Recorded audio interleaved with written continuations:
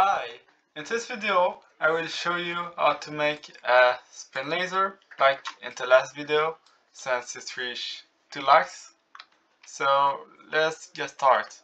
First, you want to go onto tab model and create a part. You need to take the part and you resize it to the size you want. Like that would be great. Then you duplicate it by clicking Ctrl and D at the same time. You want to resize the part to put it on the top of the other part.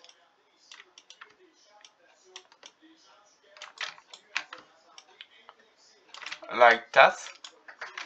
Then on the Properties tab, there will be the brick color. Here you can change the color of the brick to whatever you like. There also the material. You can put ice, mud, or the neon, which is here, the one I will be using. After that, you group the parts. You need to right click them and group as a model. Then you select the kill part, which would be in my case the red laser. You rename it to laser. After that, you select the part in the workspace.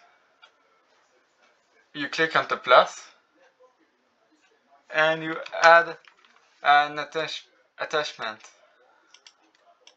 I will rename the attachment name to attach kill because it will be the laser attachment. Now I want to duplicate the the attachment, and you put it under the other part. Now you take the attachment position, which is the option right here, position under word C-frame. You copy it, and then you put it on in the second attachment. So now these two, this attachment and this attachment is at the same position. I will rename that one to attach part since it's under the part. After that, you want to add a cylindrical constraint, which is that thing. Now you select it, you put the attachment 0 at attack part, and you take attachment 1 to attach kill. Now you could, can you see? No. Okay, so now you need to turn on angular limits enable. You need to put that to true. Where is it?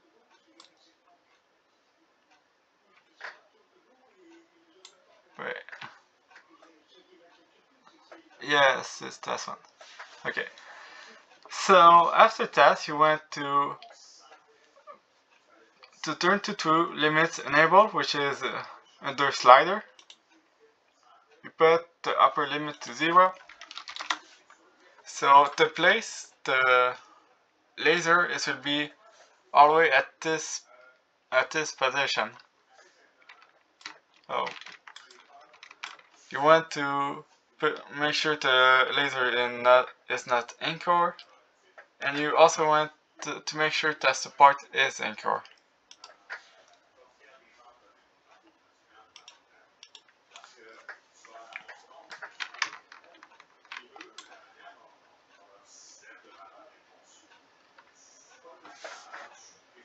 Well, I think I did something wrong.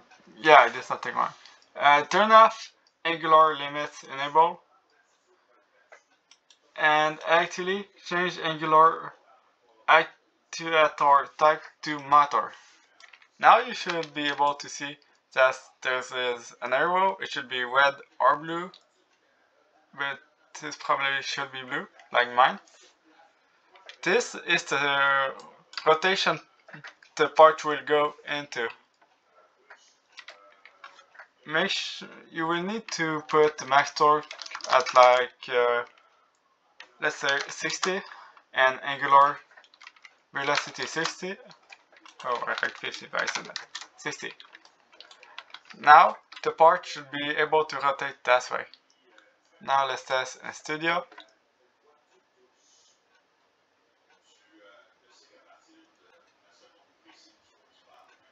It's now loading. I will need to use an command or quick.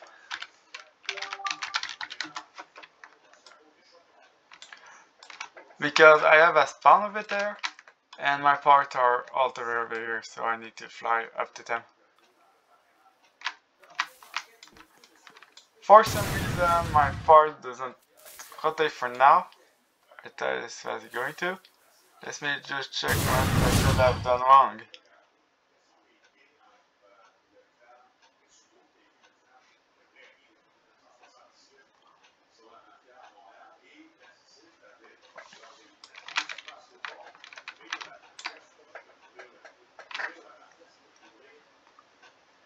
I'm not sure what I have done wrong.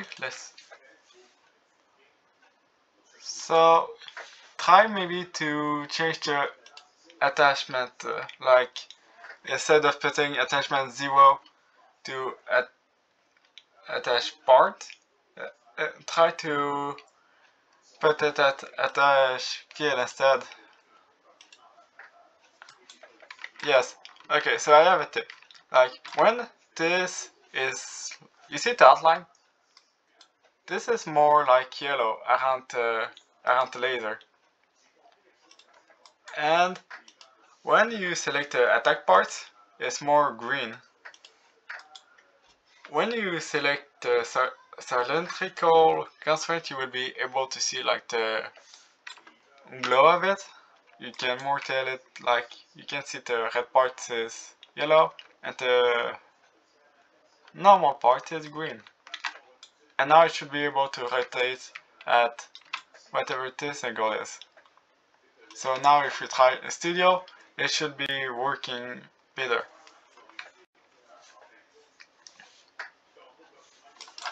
Now I need to go back again to test them.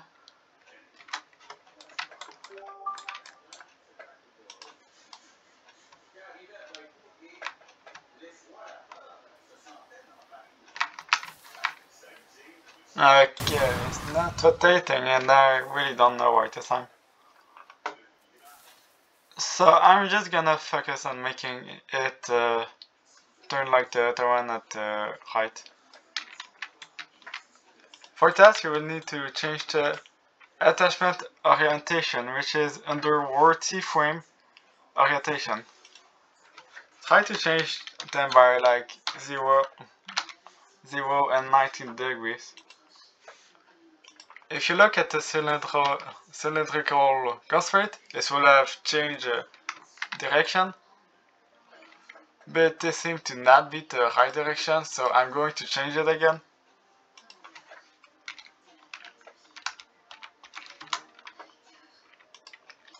Now it seems to have changed direction again, but in the wrong way.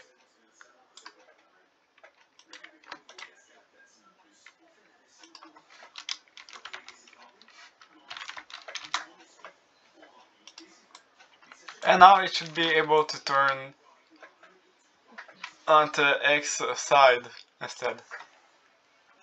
If I'm going to test that again, it should be working. Well, I think it should be.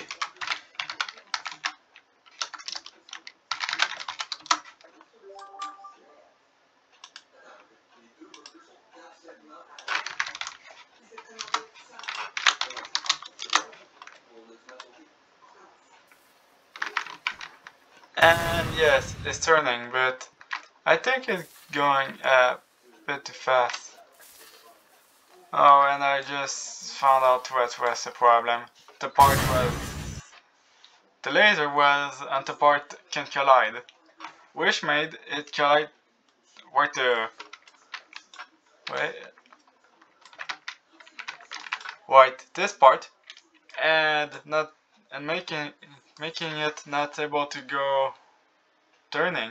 So now I'm going to turn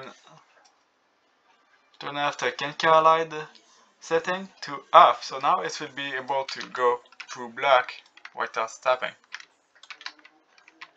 I'm also going to lower the motor max torque because it's going way too fast. I'm going to lower it to 30. Angular velocity is how quickly the speed of it will rise. Like, I suggest for a laser like that to put it at the same one as the motor max torque. And for the motor max torque, it will depend. It will make the parts like go at a certain limit, at a maximum limit. Now I'm going to add a script to the laser, so it will be able to kill a player when touching. First, I'm going to select the parent of the script, which is the laser part. Now I have it selected. I will add an event, which is touch. I will connect it to a function. This is the function. Enter. Into little parentheses, you want to write inside it. It is the part that will have touch. Inside the function, you will need to write an argument, which starts with if. The argument is such a part. It will look for a player. Write the part. For that, I need to do game. That player. I think the symbol is called Kool-Aid. That one. And now I want to get the player from the character, which is that. Inside you will write it, the parents, which is the, if it's a character, it will send it to the player to here, which is the player. If there is a player, it will return true, which will make the service, well, the function go and hold on whatever we write here. Now, after that, you want to do it, the parents, find first child, humanoid. This will look for a humanoid inside the parts, and then you want to do take damage. This will make the humanoid take damage and write whatever the number you want inside. It will be the number of damage it will take. A normal game humanoid have usually like 100 HP, which is enough to kill one. There's two ways to do this. You want to, let me just write what the function first, and I will explain it later how it works.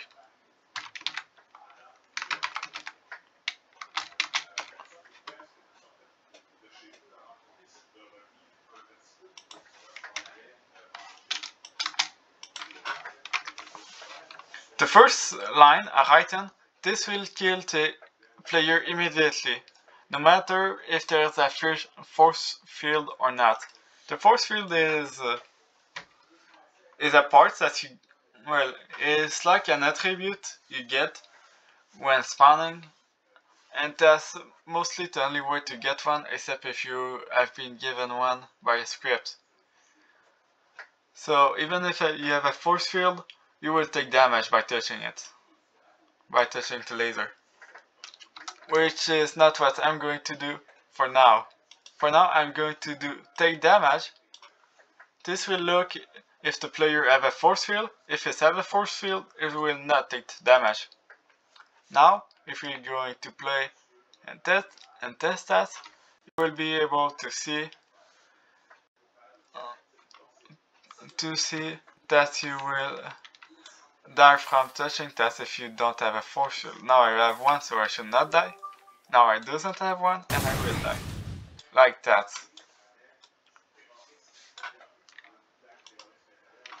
I think that's all for the scripting part, and now I will show what exactly the cylindrical constraint do.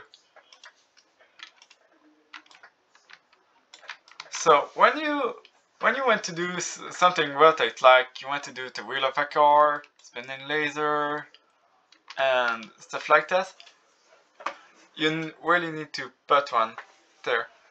To actually use one, you will need attachment into parts you want to put them. Like, example, for the laser, you will need to put one, and for the part 2. But the attachment need to be at the exact same position for both of them. Inside the cylindrical constraint, there are properties. That's the angular velocity, matter max torque. Before that, you will need to change the angular actuator type to matter, and by default it's none, I think. The limits. The lower limits will be like how low it can get, because if the lower limit is lower than 1, well, low. Example, if you will put that number to like this number, it will drop down to whatever to. Alright, I just changed the number. It will drop down by. Wait, will it drop? Yeah, it should drop down by this amount, 34 stud maximum. But if it's 0, it will stay at the same place, except if the upper limit is another number like 43 stud, which will make the part go at maximum 43 stud up in the air, which is not what we want in that case, which is 0. You will get the limits setting if you put limit enable on. If it's off, you will not show. There will be no limits, and the part will be free to go anywhere it wants. Yes, I think that's all for this video. I hope you enjoy, and please like and subscribe. Good night, day or afternoon depending on your time zone.